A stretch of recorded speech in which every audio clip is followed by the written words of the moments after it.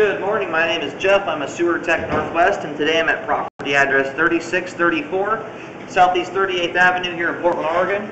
We're located in the basement of the home. It's a basement slash garage. There's the garage entrance. Right at the base of the stairs is a 4-inch cast iron cleanout. This will be my point of access. I'm going to insert the camera and check the overall condition and serviceability of the sanitary sewer line. Currently have the sink running upstairs. Here we go.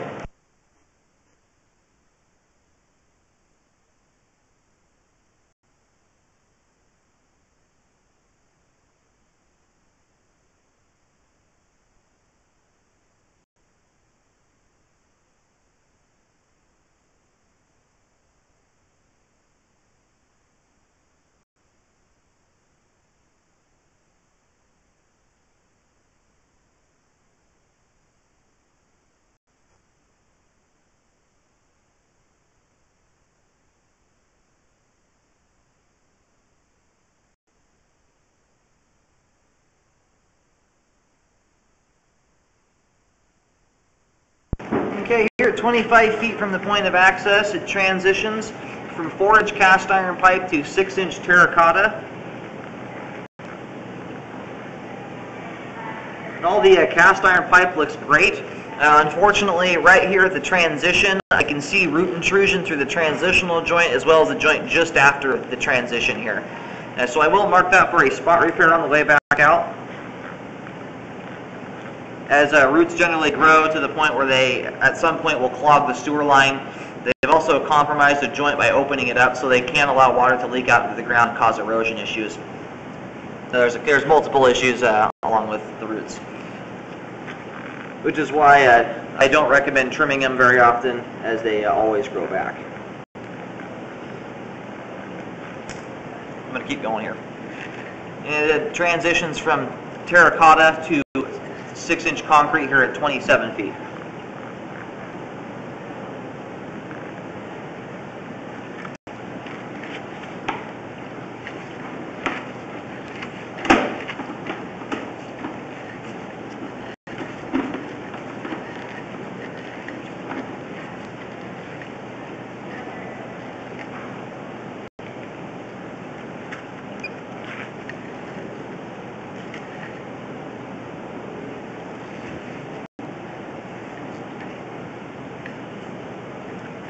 And it switches back to 6-inch terracotta here at 44 feet.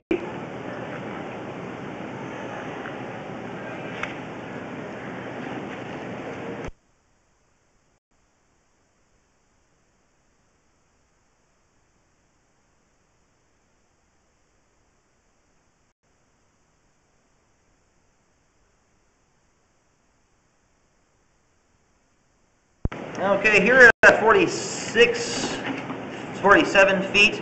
I'm unable to get the camera to go any further. It's running into some sort of obstruction, and my camera just will not pop over the top of it. So I'm going to get the water drained out so we have a better picture of what's going on here.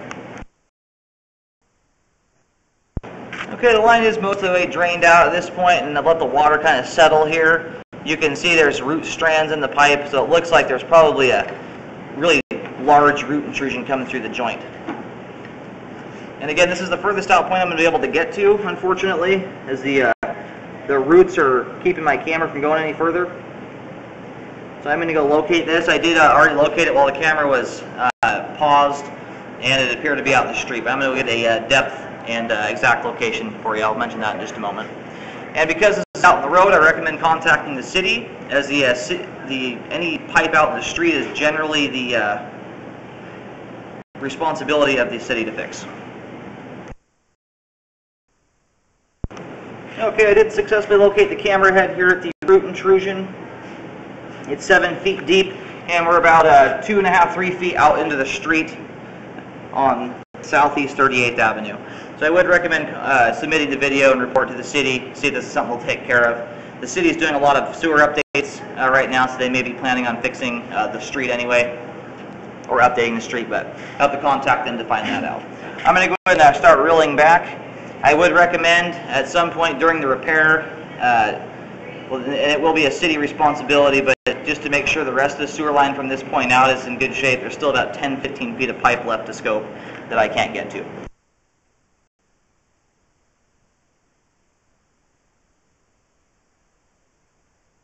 And now the water is drained. You can see that big old root coming right through the bottom of the sewer pipe there.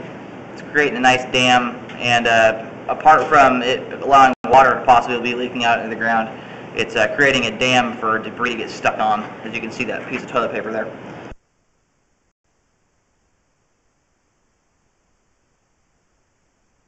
And I wanted to point out the concrete section here. I am concerned about the integrity of this section of concrete pipe. You can see 360 degrees around, all the aggregate rock is showing through.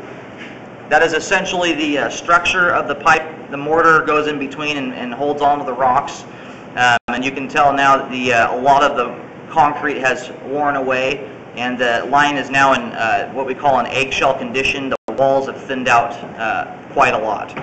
And at some point in the near future, likely, it will start deteriorating to the point where roots can probably penetrate right through the side walls, and you'll have pieces cracking off. That's something that you generally see probably in about 5 to 10 years down the road. Over time, the concrete pipe does wear out. It has a lifespan. I'm going to keep reeling back.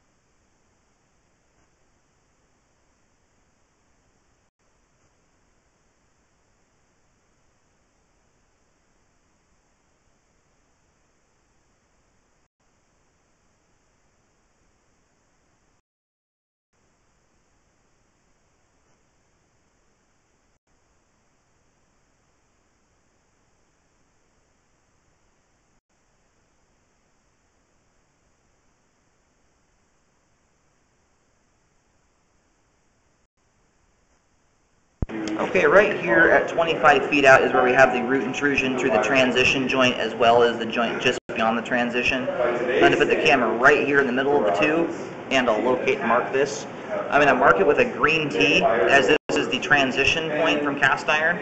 And because of the condition of the line, there's a pretty good sized section of it that's in eggshell condition, and it will very likely wear out in the near future. It's just at the final point of its lifespan.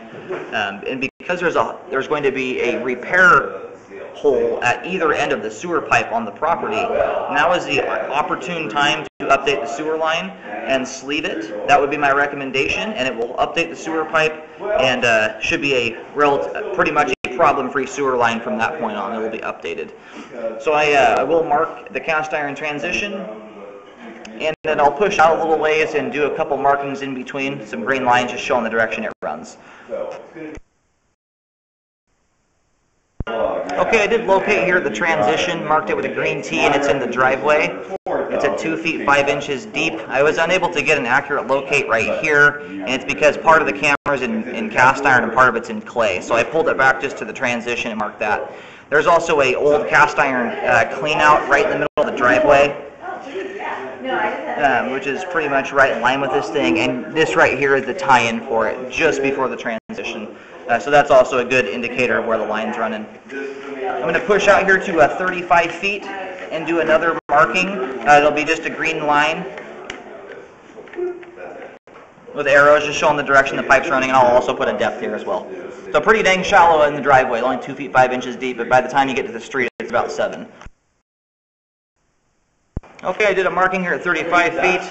It's a whole repair that I'm recommending is mapped out now across property. That's everything the homeowner's responsible for. And then a little bit of it is out into the street where the root intrusion is at. So part of it I'm hoping is responsibility of the city, which is the root intrusion out at 47 feet where I couldn't get past. Everything from the cast iron transition out to the curb is mapped out for being sleeved, which is my recommendation. And now is, again, the ideal time to do it, as a repair is already needed at either end of the pipe on property. And so the money is much better spent in sleeving the pipe than to just dig 2 holes and repair a tiny section of sewer pipe. I'm going to go ahead and roll the camera all the way back out.